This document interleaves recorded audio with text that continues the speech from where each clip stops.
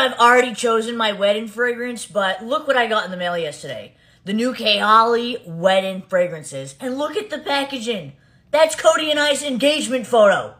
Like, what? When I saw the announcement for these, I got extremely excited. I mean, come on.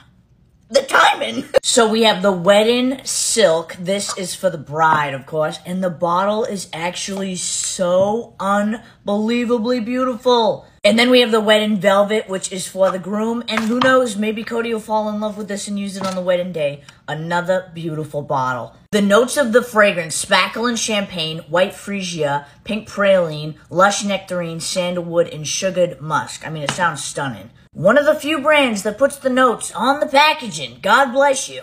Okay, let's do the damn thing.